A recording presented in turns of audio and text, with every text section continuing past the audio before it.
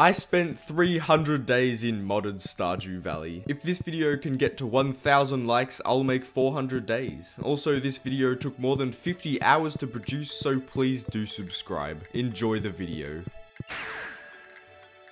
I woke up after a very long sleep to be greeted by the wizard asking me for iridium. After accepting the quest, I noticed that some of my taro roots were ready, so I grabbed them all. I then wandered up to the trader and noticed that I could buy a banana sapling for 5 dragon teeth, so I decided to dedicate the day to collecting them. I quickly donated a rib cage to Professor Snail before running up to the volcano. I had terrible luck and only ended up getting 1 tooth, so I returned home and cleared my farm a little before heading off to bed.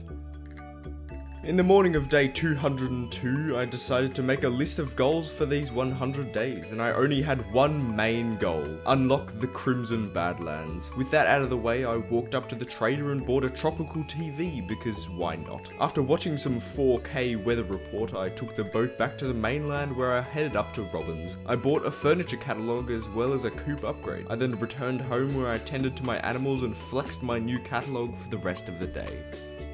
On day 203, I decided to get started on my goal of reaching the Crimson Badlands. The first thing I needed to do was complete Mr. Key's challenges, since completing them was a requirement to getting there. So I went over to the battery box to see what I needed to do. Inside, there was a note saying bring a rainbow shell to the train station. Now this was fine until I realized that rainbow shells only spawned in summer and that I had none in my chests. I brainstormed for a bit and realized the only way I would be able to get one was in Mr. Key's harder mines, since they spawned in there. So I took the ship to Ginger Island and searched for walnuts for the remainder of the day. Day 204 was the Ice Fishing Festival, so after doing a little bit of foraging, I left for the mainland. When I got there, I entered the festival, and after chatting with a couple of villagers, I started it. Let me just say that I don't really like this festival much because of how RNG based it is. I caught every single fish that I hit almost perfectly, but I still lost because I caught like 5 green algae. Annoyed with my defeat, I returned home. On day 205, I decided to prep everything I needed to bring to Ginger Island so that I could get as many walnuts as possible. After making some seeds, grabbing some teeth, and doing a lot of other things, I set off to the beach. When I got there, Willy had just left, so I walked there. While at Ginger Island, I bought a banana tree and planted it, as well as planting my melon and garlic seeds. I then headed off to bed. In the morning of day 206, I foraged on the Ginger Island beach for a while before heading over to Leo's hut to say hello. I then cleared out the artifact area before running up to the volcano to get some loot. This turned out to be a very bad idea, since I had bought no food at all and ended up passing out, losing 5,000 gold. This was not a good day for Dave. On day 207, I once again spent the morning foraging and chopping trees. I then took the ship back home where I tended to my animals and set off to the train station in hopes of getting the wizard's magic ink. When I got there, I interacted with the statue and it flew away, revealing a cave behind it. When I went onto the teleport pad, I was taken to the witch's swamp, where my way was blocked by a henchman. Since I didn't have enough time to gather some void mayonnaise, I just returned home. In the morning of day 208, I went to tend to my animals when a new duck hatched, which I named Grub. I then made some mayo before riding down to the beach and taking the boat to Ginger Island. There, I quickly grabbed some stuff for Gunter's birthday before heading right back home. I gave Gunter his gift, then rode up to the train station where I got a cutscene with Clint, who asked me to give him some iridium to blow up a rock. I then gave the goblin my mayo and grabbed the ink before wandering back home. On day 209, I tended to my animals before taking the boat to Ginger Island. Since it was a rainy day, I realized that I would get the first of the 4 gems I needed to complete the puzzle near Leo's home. So I scared the bird and grabbed the gem, which I placed on the pedestal. I then returned to the mainland where I made a quick delivery to the wizard and cleared out my greenhouse for the rest of the day. In the morning of day 210, I tended to my animals before quickly taking the ship to Ginger Island, where I gave the big frog my melon. I then returned, where I bought a ticket to the desert and hopped on the bus. After grinding the skull caverns for the rest of the day, I eventually got my 20 iridium that I needed for Clint, then took the bus home. I left my home on day 211 excitedly to give my iridium and coal to Clint. After putting them in the box, nothing happened. Disappointed, I checked my journal and collected some items to give to people before completing their requests. I then headed down to the beach where I found the night market. I collected my free coffee, then descended into the depths where I fished for the rest of the day. On day 212, I decided to check on my wine before tending to my animals and heading straight to Ginger Island. There I broke a bunch of mussel rocks and talked to the frog again before taking the boat back home. I then cleared out my greenhouse before riding down to the night market where I bought some goods, then headed home to bed. In the morning of day 213, I got a message saying that an explosion was heard overnight, so I tended to my animals and headed over to the summit. Seeing as how peaceful it was, I decided to just sit on the bench and appreciate the view for a while. When I was finished, I rode down and blew up the quarry before giving the wizard a purple mushroom for his birthday, then heading home. On day 214, I was met at the door by the wizard who told me he wanted to teach me warp magic, so I followed him to his tower where he taught me how to create teleport pads. He then took me to a small area behind my farm and told me that we would warp time. When I opened my eyes, I had been taken to my enchanted grove, which was also connected to the wizard's warp hall. When I re-entered my enchanted grove, I noticed some fruits on the floor, which turned out to be just extremely overpowered. Delighted with my progress, I cleared out the farm quarry before heading off to bed. Day 215 was a very special day. It was a special day because when I arrived on Ginger Island, my crops were ready for inspection by the frog, who in turn gave me the remaining golden walnuts that I needed to complete the walnut room. I slowly walked in and was greeted by Mr. Key, who congratulated me. I then had a look around the prizes and the challenges before heading back home and going to bed. On day 216, I tended to my animals before heading straight over to Ginger Island so that I could start one of Mr. Key's challenges. So I headed over to the walnut room and started Mr. Key's prismatic grange, which included me getting 100 items of 6 different colors. The first thing I did was complete yellow using sap, but sadly I didn't have enough time to start any of the other colors. On day 217, I was determined to complete Mr. Key's challenge, so I spent 20 golden walnuts creating a farm obelisk and teleporting home. There I spent the majority of the day gathering all kinds of items that fit the colors. When I finally had all the items that I needed, I took the boat back to Ginger Island and deposited them. I then collected my 35 key gems, which I decided to save. I then warped back to my own home where I chilled in the enchanted grove before heading off to bed. In the morning of day 218, I already wanted to start a new key quest since I still needed the harder caves challenge to get the rainbow shell, to complete the key challenges to unlock the Crimson Badlands. So I took the ship to Ginger Island and walked over to the walnut room. When I entered, I realized that the challenges that were available were exactly the same as before, so I had no choice but to choose the Skull Caverns one. With a big new challenge daunting in front of me, I returned home and got preparing. I prepared all day on day 219. I started out by traveling to Ginger Island to grab a bunch of pineapples for food before returning home and wandering over to the Adventurers Guild, where I built a teleport pad, then bought 100 explosive ammo. I then bought even more bombs before running down to the Stardrop Saloon, where I purchased the recipe to triple shot espresso. After quickly crafting up a warp totem, I excitedly went off to bed. I warped straight to Skull Caverns on day 220, ready to make it to the bottom. I ran over to the trader and realized that there was a very small problem. He only sold staircases on Sundays. It was Wednesday, so the only course of action I could take was wait for Wednesday, which I did. I killed the time by mostly fishing, talking to villagers, and attending the Feast of the Winter Star. Today was the day that was the final day. I had to complete the harder Skull Caverns, and today was also the day that I would complete it. But there was a problem straight off the bat. I didn't have a warp totem. This was not starting off well.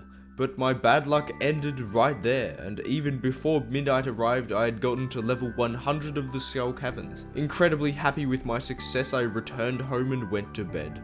That night, Grandpa visited me and told me how great my farm was looking, and that he would be looking over me throughout my entire journey. I slept in anticipation of what I would accomplish in the new year.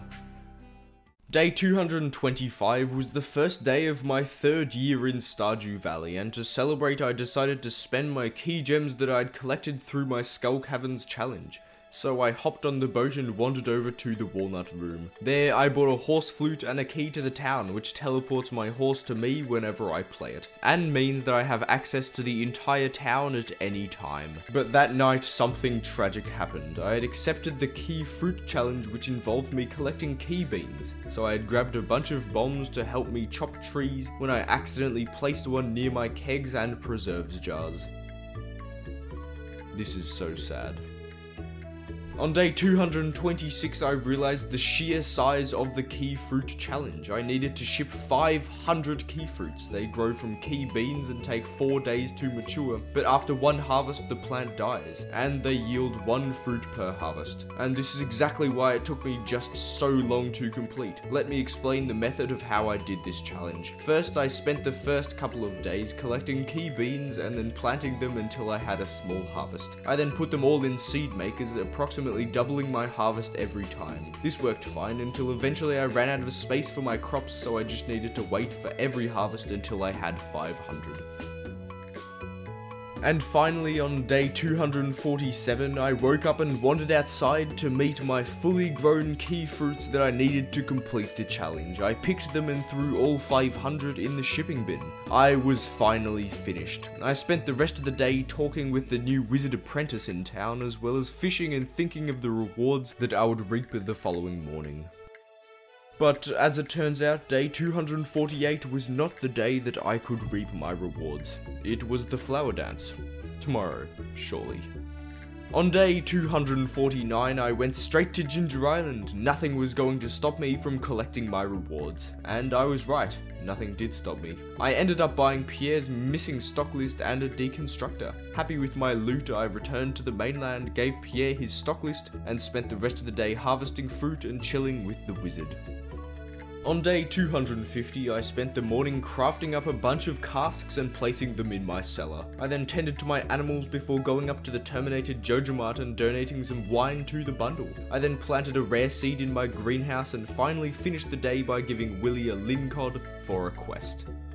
Day 251 was the depressing day that I realized that all of the harder mines from Mr. Key to get the rainbow shell was useless because summer was 2 days away. Since I had nothing better to do, I took the bus to the desert where I bought a bunch of beach seeds for Mr. Key and starfruit seeds for wine, which I went home and planted in my greenhouse. I then tended to my animals before going to bed. In the morning of day 252, I tended to my animals before clearing out my greenhouse and heading into town to donate some things to the museum. I then decided to attempt to catch a gold star void salmon for the last bundle, so I rode over to the witch's swamp and got fishing. I eventually caught one after a very long fight, so I went home victorious.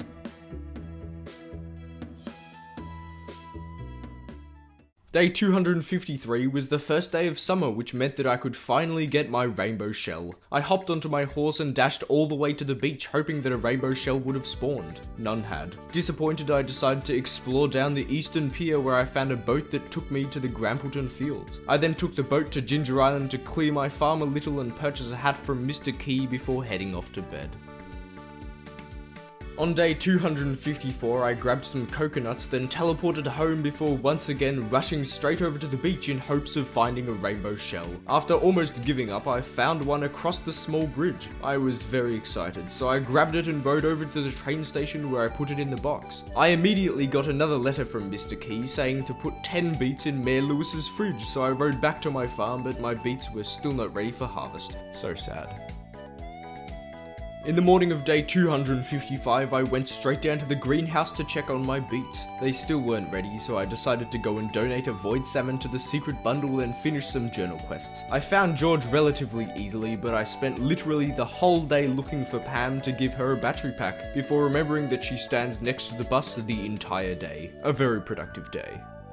On day 256, I was very excited. I ran straight down to the greenhouse and went through the door. The beets still weren't ready, so instead I tended to my animals and went up to collect my forgotten Statue of Perfection before realizing that I was only one level on fishing off getting to level 10 in every profession. So I got fishing. Eventually night fell, so I threw all my fish in the shipping bin and headed to bed.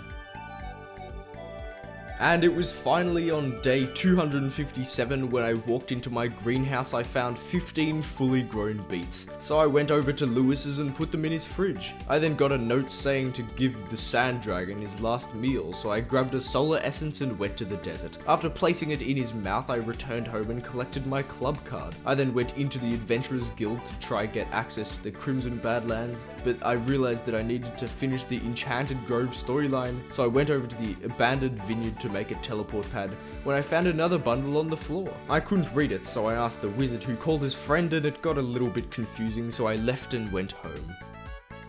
On day 258, I attended to my animals before heading down to the western forest in search of the Sprite Springs. It took a while, but eventually I found it and I was greeted by two Junimos named Claus and Angelica. After crossing the pond, I was met by a field of sunflowers with ancient fruit and sweet gemberries scattered around. I also found a bunch of mushrooms behind a waterfall. I then bought a Santa hat and got a star drop before heading off to bed. In the morning of day 259, I remembered that I needed to get 200 starfruit for a Junimo in the abandoned vineyard, so I rode the bus straight over to the desert and bought the seeds. I then spent the rest of the entire day planting the seeds and putting in speed grow. On day 260, I went back down to the Sprite Springs in hope to get a teleport pad there, and luckily I was able to. I then thought that maybe I could place one in the Junimo Woods, so I went over there and I was able to place one. After a very long, confusing session, I was finally able to enter the Junimo area where they lived, and I was surprised at the goods they were selling. I then chilled at my enchanted grove before heading off to bed.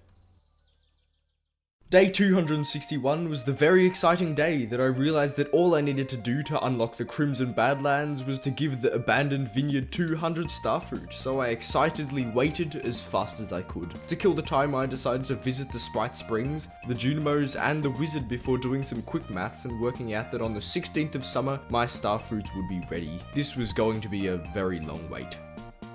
But you watching don't have to wait. For the 5 days until the starfruit were ready, I just made wine, harvested hardwood, and went to bed. And the day had finally come. Day 268, the day that all of my starfruits were ready for harvest. I ran outside excitedly and picked them all before planting some poppies and riding straight over to the abandoned vineyard to drop off the starfruit. So I did, and I waited, and nothing happened. Disappointed, I returned home to tend to my animals and clear out my greenhouse before heading off to bed, hoping something would happen the following morning. I ran outside on day 269 to be greeted by nothing, so I tended to my animals and rode straight over to the abandoned vineyard. I went in and still nothing happened, so I gave up and went home. But on my way into my house, I got a cutscene about the vineyard, so I dashed straight back and got to meet Apples, a Junimo that was living there. He said that he was going off to the village, which is in the Crimson Badlands, so I went home confident that I would be able to go there the following morning. I once again ran outside on day 270 to be met with nothing, once again. So I once again tended to my animals and once again headed down to the abandoned vineyard, and once again nothing happened. I thought that maybe I needed to wait a day, so I went home and donated a bunch of stuff to the museum before heading off to bed.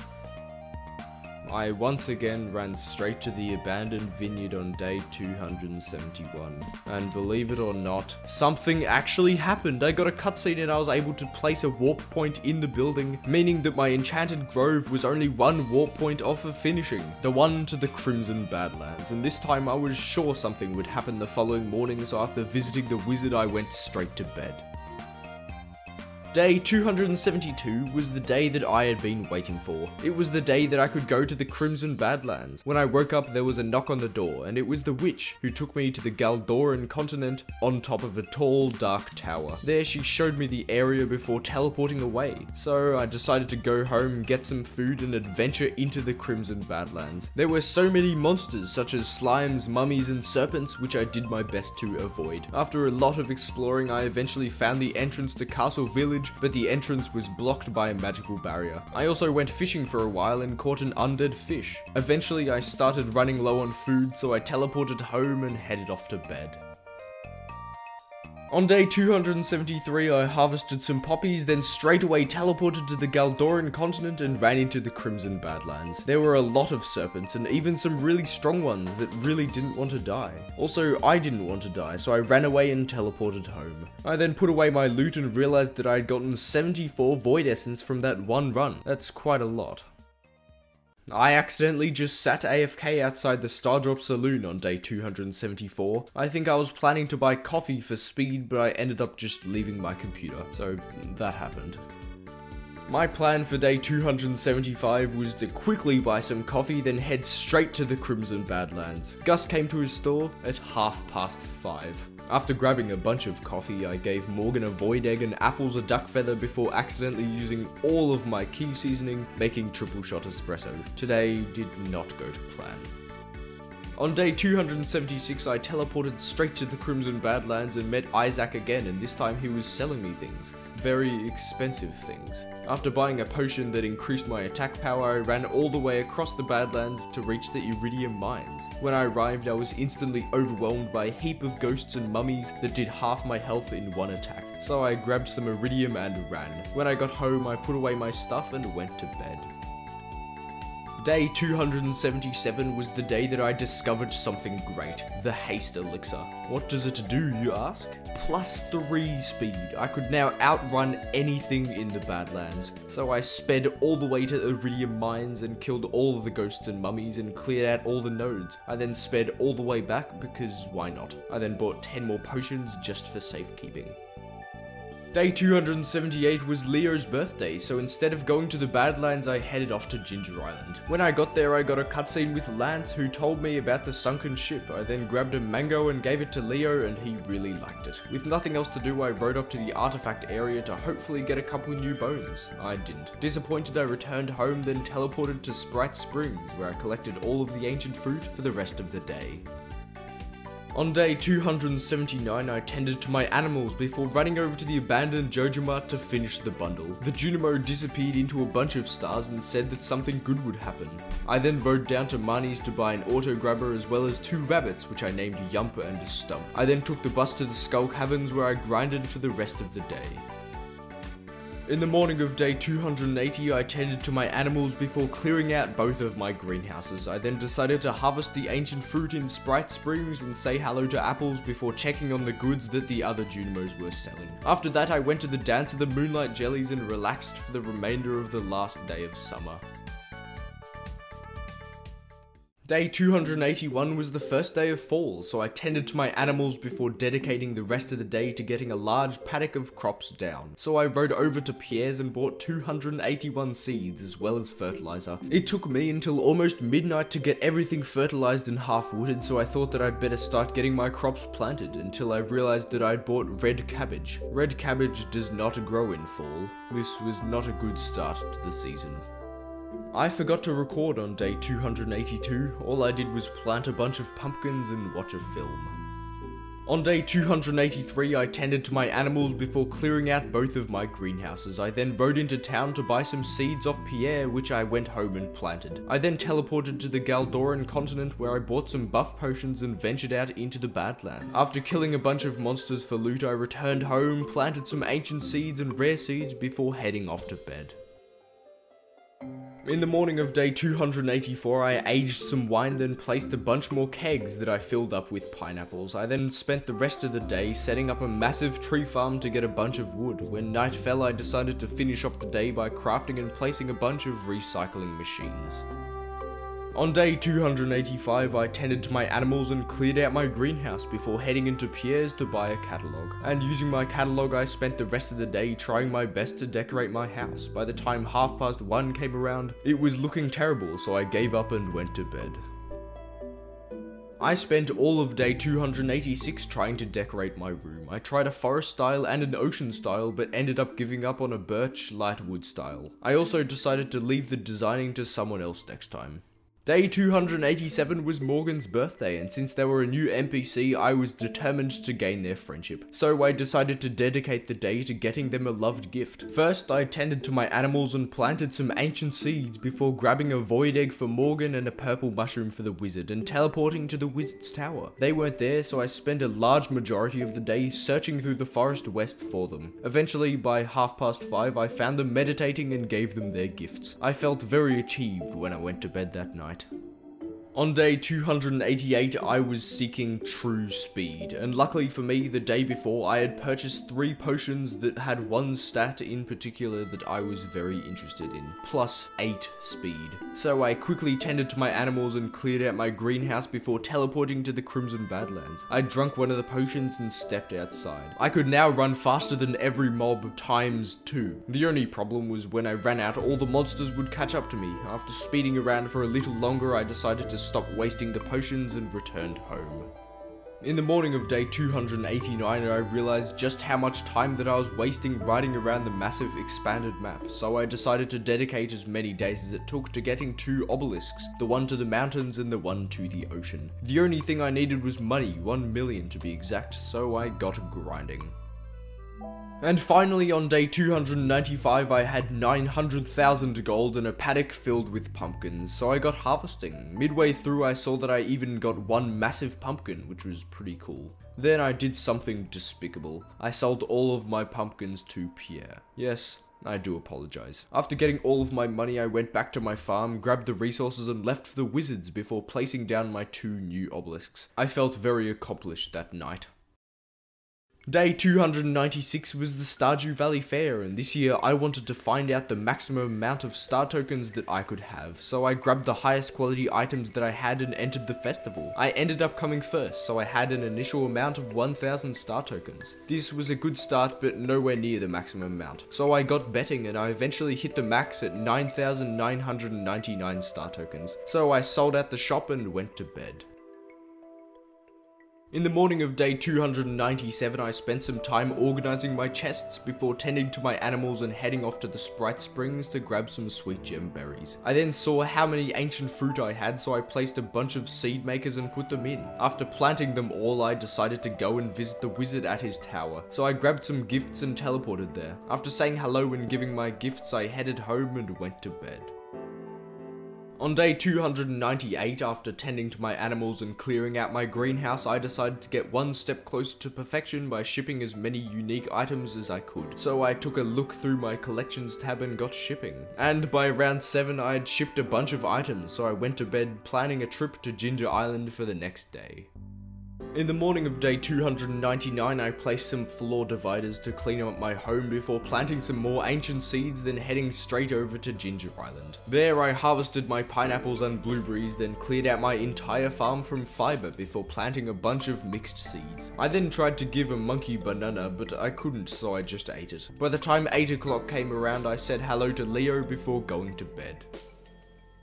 And finally, it was day 300. Normally I would spend a bunch of money on the last day, but today I was extremely poor, so instead I decided to dedicate the day to giving gifts to the villagers that I really liked. I then grabbed some gifts and gave them away. By the time 10 PM came around, I had finished my gift giving and headed off to bed. Thank you all so much for making it to the end, but before you go, please go check out my Stardew Valley playthrough series. I spend way too much time subtitling it all. The link is in the description and also in my comment. Thank you all so much for watching. Bye bye, remember to subscribe.